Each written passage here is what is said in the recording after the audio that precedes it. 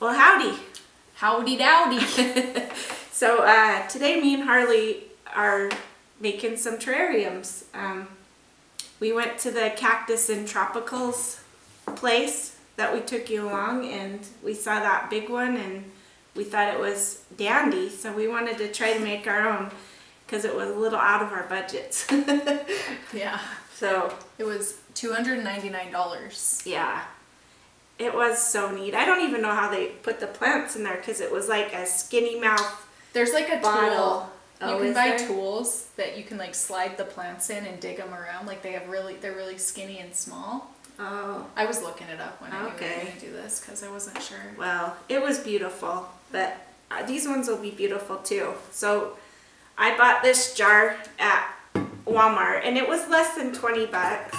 So I think it'll be really cute, and I'm grateful that it has the big mouth on the top because I don't have one of those little doohickeys. So. Doohickey doodads.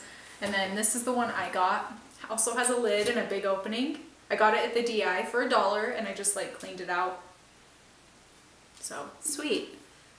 Yep. The DI is a second-hand store here. Oh yeah, I think it's shop. just in Utah, right? Deseret Industries is what it technically is called. But so for mine, I found this cute little mushroom at the dollar store. I think that'll look really cute in there. And then I got this piece of wood. It's actually a cactus that has like...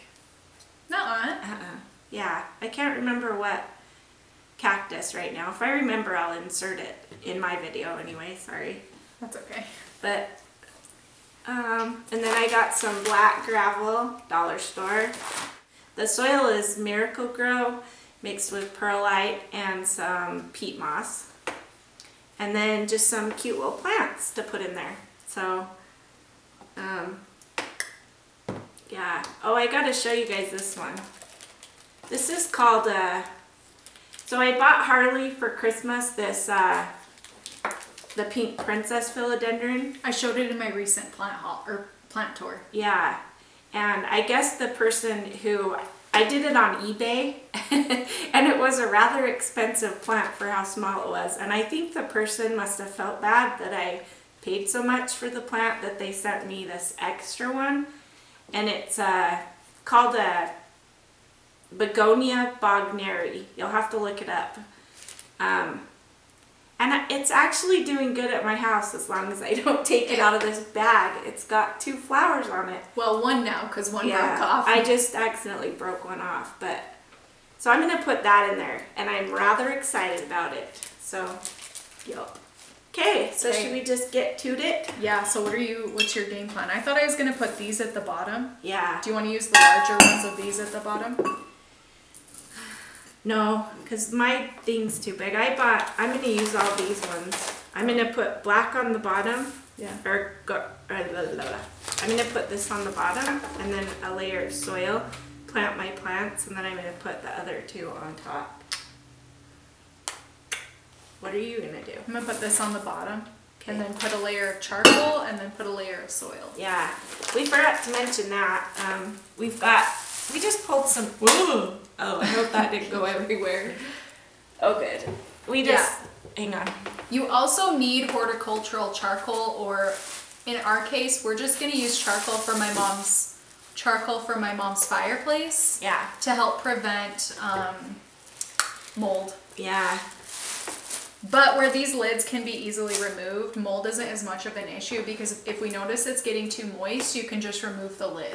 Yeah. And let it evaporate out a little bit. So, but with the lids, it actually makes it so that you never have to water this. It mimics the water cycle on the earth if it's done right. Yeah. That's so cool. Yeah, that is really cool. And like the research I was doing, it was saying that you should only see like precipitation droplets. You should only see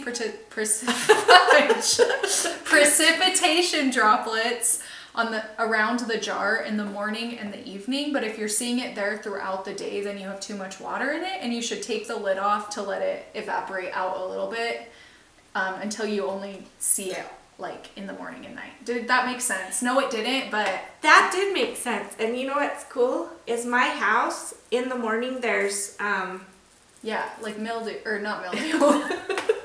Oh my gosh, Mildew. dewdrops. Yeah, like condensation on the inside of my windows in the morning and at night. Yeah. So I must have good moisture in here. Yeah, that's how it's supposed to be. But if you're seeing it all day, that means it's way too moist and you're going probably to get mold. So. Okay. That's a good thing to know. You're a good talker. I'm a great talker. Thanks. I learned it from my mom. Of course. Okay, so I'm gonna put some of my little pebbles at the bottom. So am I. Mine are a little bit littler than hers. Yeah, that's why I was saying, do you want like a thin layer to put at the bottom of these? Well, then you that's don't all have enough, so. It's okay. No, it's not. Yeah, I have enough. That's enough, isn't it? That's all you want? Is that, and you're not putting any on top? No, I was just gonna put it so that it like is more on the. No. Huh? I wasn't gonna put any on top. Okay. Well, yeah, I'll use some. So what happened is I was buying my supplies at Walmart and I looked at the fish gravel and it was like $15 a bag. I'm like, are you kidding me? I would have had to buy 2 bags for this. So then I went to the dollar store and it was a little smaller, but it was only $1. See? Okay, that's all I need. And I just put it so that there's more on the outside so you can like see the layer a little more, and then on the inside I did it a little bit thinner. So. Oh, I guess it doesn't matter. Can I just dump this in there? Thanks for sharing. You're welcome. Sharing is caring. Yep. Whoops. Seems to be half full. Yeah, sharing is caring, especially because we got in like 4 fights today already. We did. I think it's just a mother and daughter thing. Yeah. And last week when we had a fight, we were like, you said, well, it's better to be able to talk about it and then get over it. Yeah. Than to keep it all bottled up. So now we just let everything. Yeah, everybody thinks we're just best friends 24/7, but that's not the case. She frustrates me more than anybody in the whole world. Yeah. And same. Like really, I'm not even being dramatic. I'm not either. And the thing is, we're so much alike too, and that's real annoying also. Yeah, so then it kind of makes me like, I don't know. But it's all good. I mean, we have each other's backs, and we still like to hang out. Yeah, I hang out with my mom more than anybody else, if that says anything. Yeah. So, how frustrating other people are to me is is like a good comparison, because I don't hang out with anybody else because they frustrate me too much. So just imagine. Oh, that's so cute. That's really cute. Yeah, I didn't know if it'd be cute, you know, because it's black. I would rather have brown ones, but I'm happy with that. I'd rather have black ones now. I'm so mad. I think yours is gonna be way cute. Okay. I think this little teapot is gonna be adorbs. And I got this also at the DI for like 50 cents. And my grandma also really likes to yard sell, and she buys me a lot of random stuff like this. This isn't from her, but I have some things from her. Yeah. And that'd be cute in these too. Yeah. So. My mom likes little tiny things. Yeah. Everything. Little like tiny. I really do have things just like this all over my house from grandma. Yeah, me too. We're like, we have to close all of our blinds and lock the door when she gets home from the yard sale and like duck behind the couch. She brings you all this stuff. My grandpa went yard selling and he had this basket of like cassette tapes. We're like, good find. He's like, do you want these? Like, no. But I don't want to be rude, but yeah. What's a cassette tape kinda? I know what it is. I don't think I've ever used one like, though. no one uses those. He's so funny, but he's like, I got it for $1. Yep. And one time he bought something, he didn't even know what it was. We were over there for lunch and he's like, I got this for only $1. But he had no idea what it was. But it was such a great bargain. So. Oh, they make me laugh. That was a tangent. Yeah. But stuff like that is great. If you have a cassette tape you don't know what to do with anymore, plop it in your thing. You could do like an under the sea one. That'd be cute, huh? Because they're probably What? Is that what you're doing? When I hit 20,000, I'm building an aquarium underwater, and it's basically the same thing but underwater. Cute. So once I hit 20,000, that's the big video. When I hit 10, it was my variegated Monstera unboxing. 20 is going to be, I'm gonna set up a fish tank. Wow. I've been thinking that I wanted a fish tank too, but then I'm like, oh, you have to clean those. You do, but it's actually So really I'm like, easy never if you use live plants. Oh. Because it's the natural cycle again. And that's fun. It's That's just different. fun. Yeah, so I'm gonna do it with live plants, and we're gonna do like an actual aquascape without any like fake stuff. Are you gonna do like saltwater or freshwater? Freshwater to start out. I want to get into the fish keeping hobby, but those saltwater fish are so wow. I know. So that's the goal in the future, but for now I'm gonna stick with like a betta and maybe a couple shrimp. Shrimp? Yeah, I'm gonna put a couple shrimp, There you go. those little African underwater frogs, and then maybe a couple little guppies, and I'm going to get, I think, like a 15 or 20 gallon tank. Cute. Or maybe a 10, actually, it might be. You could probably watch on the Facebook yard sales for a tank. Because people always buy those and they're like, oh yeah, I have to clean this. Whoops. Let's put it on the Facebook yard sale. But really, using live plants helps. It's the natural cycle. Like, Yeah. you're basically just recreating your own world. Do you think that's enough soil, or do I need more? Uh-oh. Probably more. This isn't going to fit, so I'm probably going to have to saw it in half or something. Do you have a saw? Yeah, let me just whip it out of my butt. Your butt. Ew. How am I going to cut this? Shouldn't have been too extravagant about it. I pulled this out of my flower bed outside when I went through. I thought you were going to say out of my butt.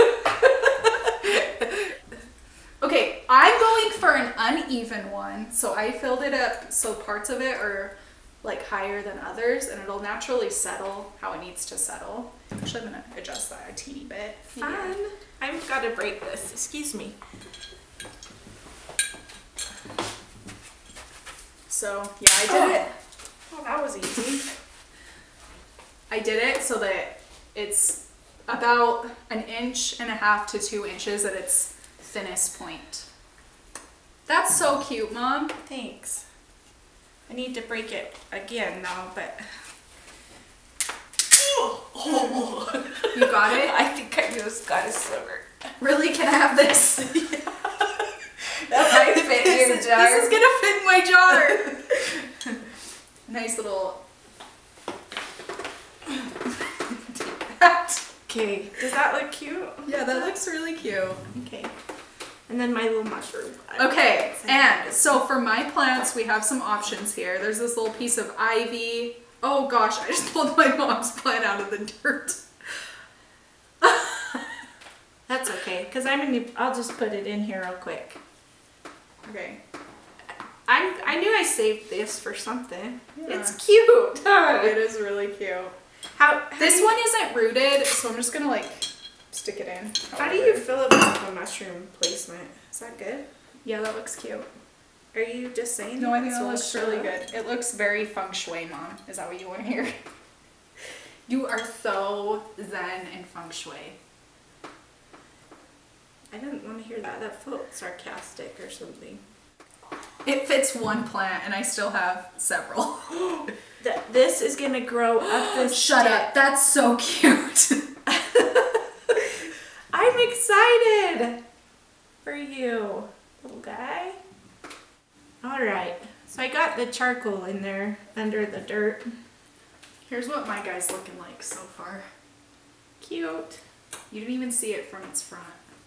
Aw, really cute, huh? Yes, I love it. I need to like a very small, maybe can I actually take this? Yeah. For sure.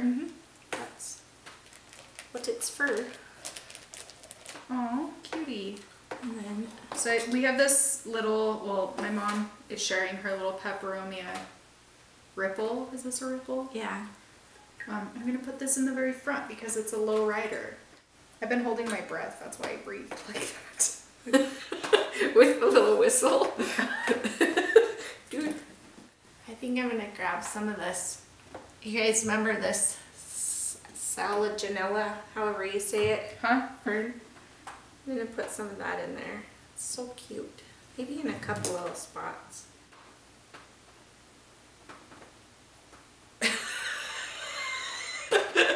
That's funny. Okay. You little freaking rose crystal, get out of my way. Okay, I'm putting the Bogneri in now.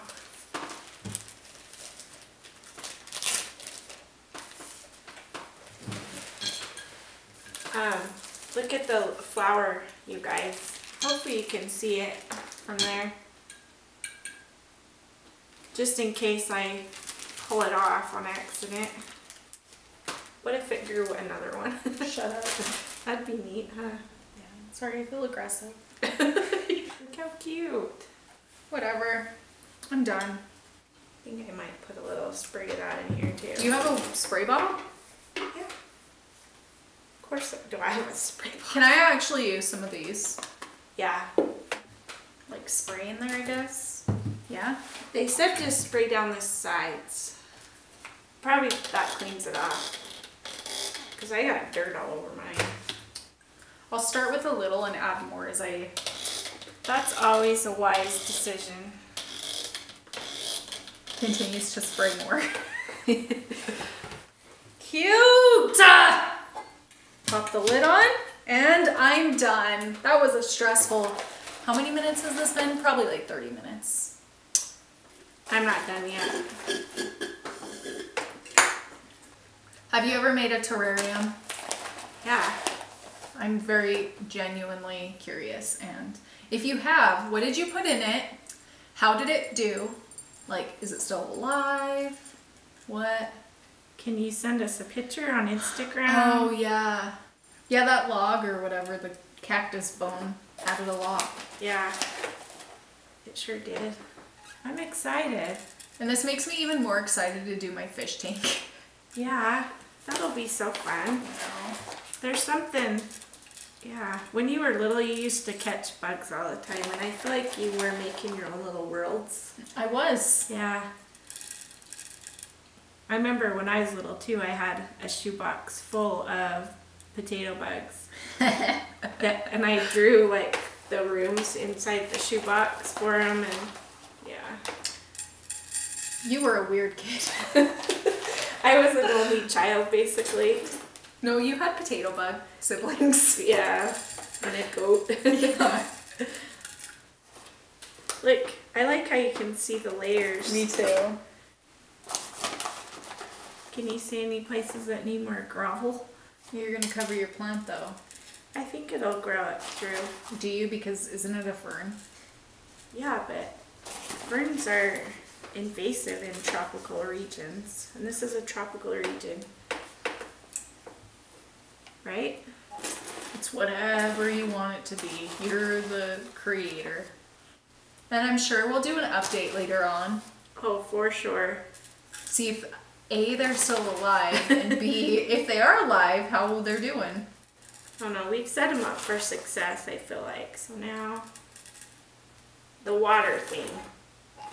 I think we already told you that if this is done correctly, like, you don't ever have to do anything. Yeah, you should just, theoretically, you should be able to leave the lid on. I think in the beginning it'll just be a matter of, like, you may have to add a little more water or let it dry a little bit, just find the sweet spot. Okay guys, well, I'll show you a close-up here.